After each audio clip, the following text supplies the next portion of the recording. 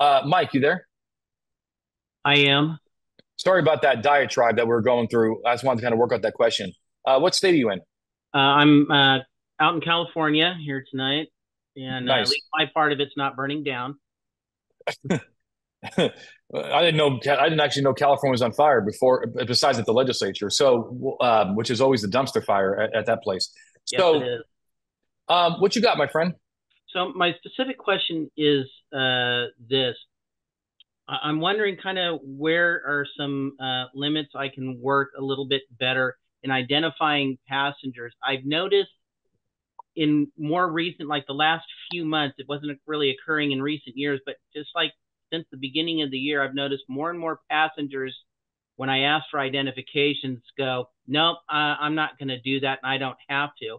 And so far, I've been kind of getting by with, all right, I understand what you're saying, but there is case law that supports my ability to identify people inside a vehicle, and that seems to be working for me so far. Most people will they kind of look at me for a second, like, do I really know what I'm talking about? And then they'll hand over their identification. I ID them and I move on. And I've only had one instance here recently where it almost went to a resisting arrest because the person didn't want to identify. Mm, And at that point, I mean, I was on the stop. I had officers from a neighboring agency assisting me, and it was on a DUI stop. So, I wanted to get the passengers out of the vehicle because the vehicle was getting towed, and I wanted them to kick rocks and get down the road if they weren't going to identify because I didn't want them in my traffic scene.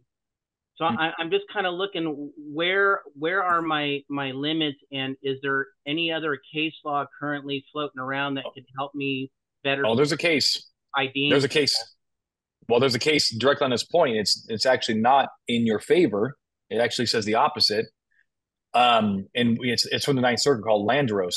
Remember Landeros, John? Or you want me to explain that case? Yeah, you explain Landros. So Landeros is from a state that makes the worst case law. What state is that, John? So I just want to hear you say it. Just can you just say it? Just be honest with yourself. You don't have to be Um, embarrassed. Washington. Okay, it's called Yeah. Arizona. No, And Washington. Yes. so what happened, which obviously is the ninth circus, and what happened there is an officer um, demanded he had a car stop. There was, it's one of these cases where actually the officer did the right thing. He just did not know how to articulate it, which is a common thing we talk about all the time at Blue to Gold. So in essence, Mike, the Landros was a passenger in a car. The driver was an adult, but there were two or three teenage girls in the back of the car, in the back seat, and they were intoxicated. Okay. The officer then asked Landeros, the passenger, for his ID. Landeros did not want to identify himself because he says he's done nothing wrong. The officer then essentially arrests him for obstruction for failing to ID.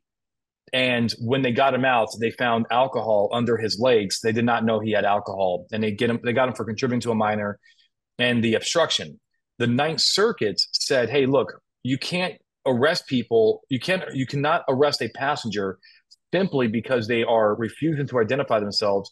They have done nothing wrong." So that's the baseline law here, right?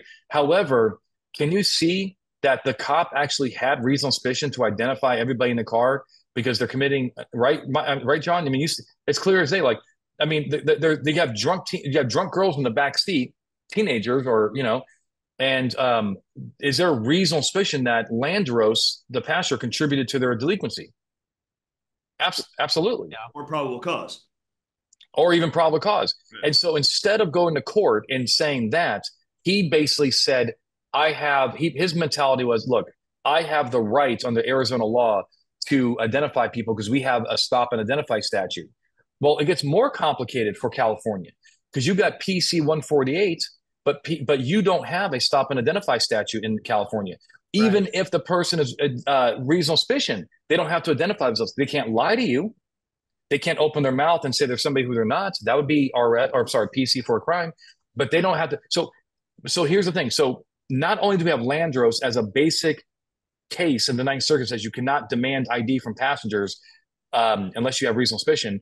You also don't have a stop and identify statute in California. So I would be very careful in California with the like like like demanding any kind of ID from a passenger because, quite frankly, if they sue you, if they do handle their ID, they can strictly speaking say you violated my rights because you gave me an unlawful order or whatever. I'm not sure how that'll play out in a civil suit, but the point is you got very limited options. If you want them to leave, they can leave. But if they don't want to identify themselves, they don't have to. Gotcha. That works. Okay. Anything else? I could probably think of a million things, but that's Okay. kind of Okay. my header issue right now. Okay. I'm Thank you. glad we worked that out because that's an excellent question. We get it all the time from California cops. Keep up the good work, my friend, and thank I you for coming on. I appreciate it. appreciate you. I appreciate you, man. Thank you.